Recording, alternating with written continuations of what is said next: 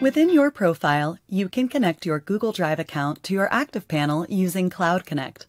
This allows you to easily access and save compatible files and improves your workflow in the classroom. Upon first sign-in, you will be prompted to set up your Google Drive. Select Connect, then tap Cloud Connect.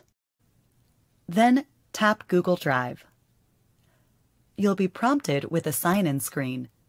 Enter your email, then tap Next. Enter your password, then tap Next.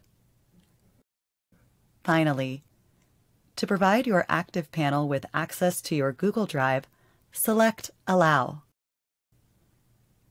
You may access files by selecting Applications from the menu, then tapping Files from the Applications locker.